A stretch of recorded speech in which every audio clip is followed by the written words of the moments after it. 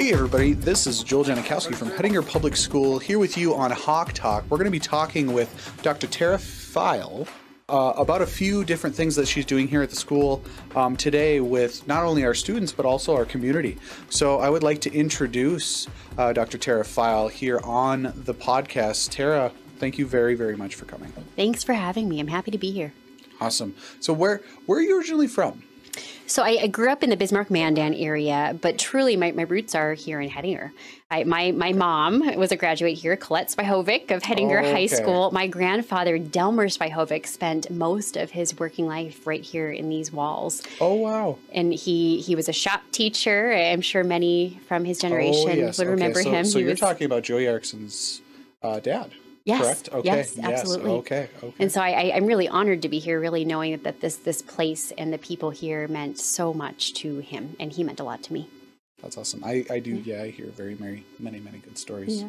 Awesome. So you're originally from Mandan. You're doing a little bit of work here. Where did you go to school? Like after you left Mandan, where did you go? Sure. So I went to St. Mary's High School in Bismarck, and then I went to college on the East Coast in Washington, D.C. at a small university called Catholic University, and I got my psychology undergraduate degree there. And after that, I went down to the University of Kansas, go Jayhawks, Jayhawk basketball, for a PhD program in clinical psychology. So I spent some time there earning my PhD and then did my kind of post-PhD work in Minneapolis, St. Paul, before finally coming back to Bismarck to make it my home and live and work there. So you've been really traveling quite a bit. I have. I made a big circle out east and then came back to the Midwest. Okay. Yeah. Okay. Yeah. Fantastic. So that brought you out all to college and everything like that. What made you go into that profession? What pulled you in that direction? I think I knew from a very young age, probably as young as middle school, to be honest, that I wanted to work with people and directly with people. People are endlessly fascinating. And I found myself gravitating toward wanting to help, to give, and to serve friends, especially friends who were struggling, even in those early years. And as I delved more into the profession, learning about it, it just became clear to me that this was an incredible opportunity to do something that was not only meaningful, but exciting and interesting and engaging in a multitude of ways. And truth be told, there really has not been a dull or boring day since I started this work. So I've been very happy with my career path. I believe that. So that really lit your brain on fire since really young. Well, and truthfully, I had a wonderful teacher. Mr. Vetter was his name. Okay. Mr. Gerald Vetter at St. Mary's High School, who taught psychology class, AP psychology. And it was, his mentorship and his teaching style that really ignited that fire for me. So I go back and really have to give him some credit and thank him for being such a fantastic teacher. Oh, that's wonderful. Yeah. That's awesome. So you did your high school, you did your college, and then you came back to the Bismarck-Mandan area. So what are you doing there now? So I wear a multitude of hats now. Part of my work historically has been at one of the two local hospitals, CHI St. Alexis Health. I have in the past done exclusively therapy work for kids all the way up to adults, kids as young as 7, 8, 9, 10, all the way up to 90s, 93, 94 years old, all across different diagnoses and life interests. But now my work focuses a little bit differently. So in addition to therapy work that I've done in the past, I now focus a lot of my time doing education and consultation work, like the work I'm doing here in Hettinger. So I often am hired by schools or businesses or organizations to come in and help coach or teach about mental health. Long and short of it is how to help people be healthy and happy and reach their goals. But I really, really enjoy this kind of work. I speak to large groups. I work one-on-one with leaders of different organizations, and I really just help people become their best possible selves. Gotcha. Yeah, and in addition to that, I was actually at Ms. Feil's presentation for the juniors and seniors this afternoon, and I don't think I've ever seen a more engaging public speaker ever. That was very, very enjoyable to watch. It was very, very educational, and I learned a lot and heard a lot of things that I like to hear. So that was really, really great to see that. So you're really in this wheelhouse of passion.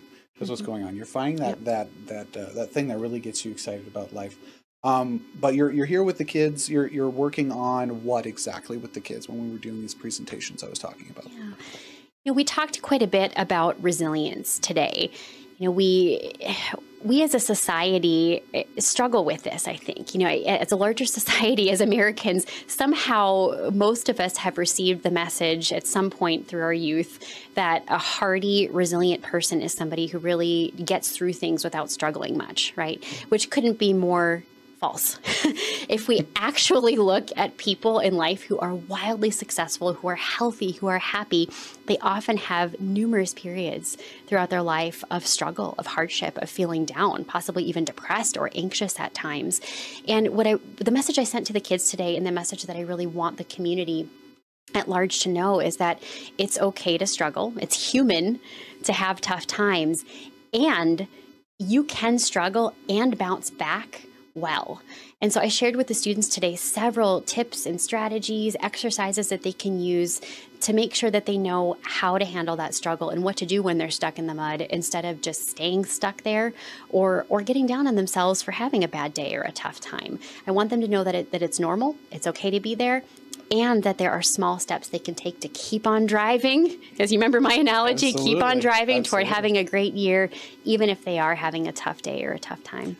What were some of the tips that you were giving them to kind of let our listeners know, kind of like, what were some of the examples that you were giving, or tips that you were giving them to get through those challenging times? Yeah, great question.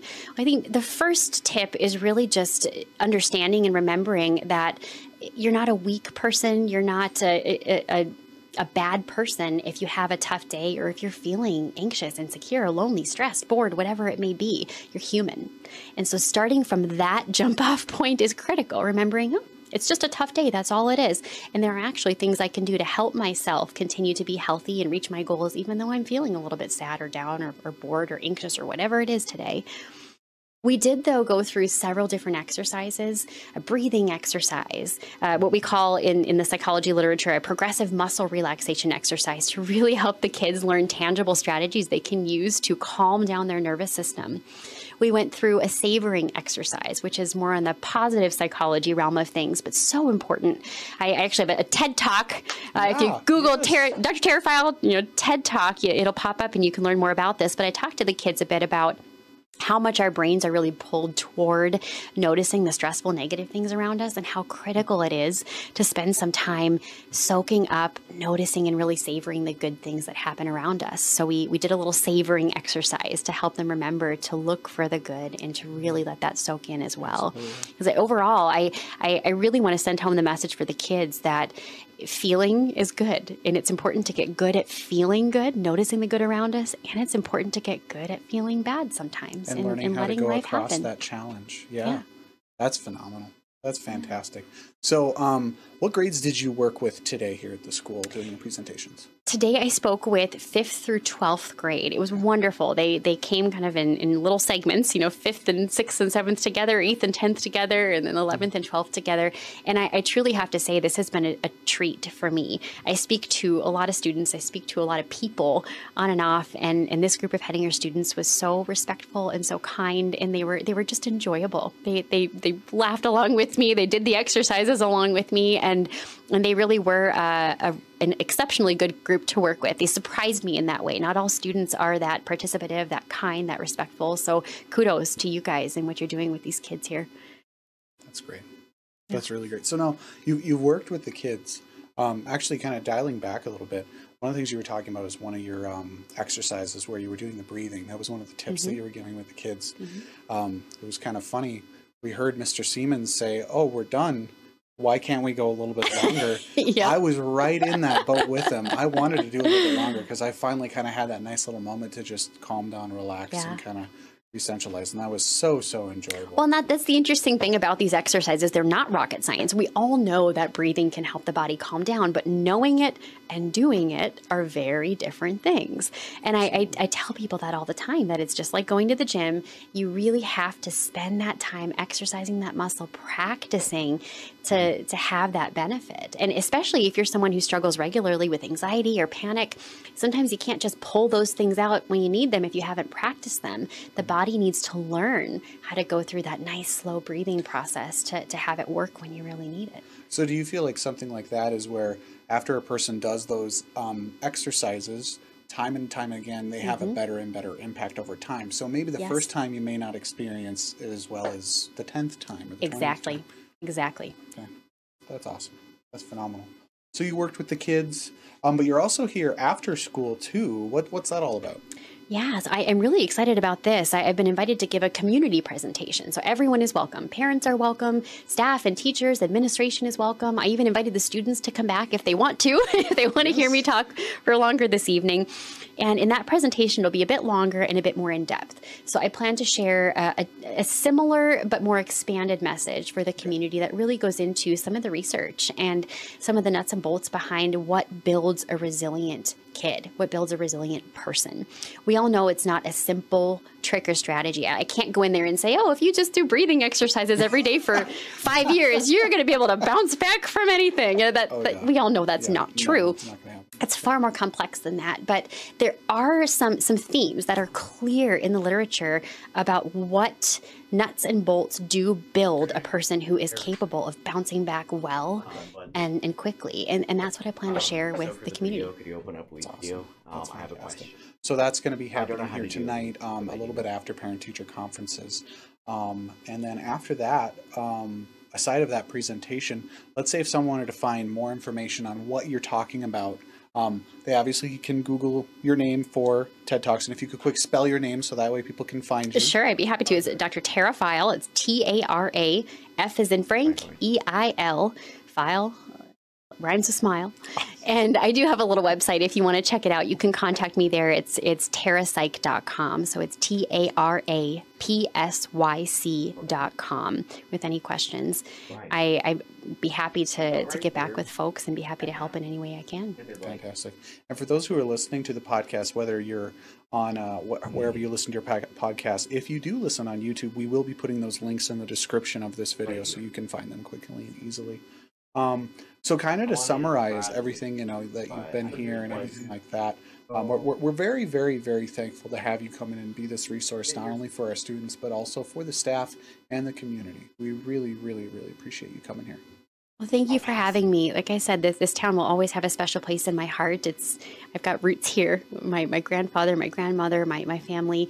And so it really is an honor to be back here, and I'm appreciative for the opportunity. Thanks for listening to Hawk Talk, Hettinger Public Schools official podcast. You can follow us anywhere you listen to your podcast, or you can follow the stream team on YouTube.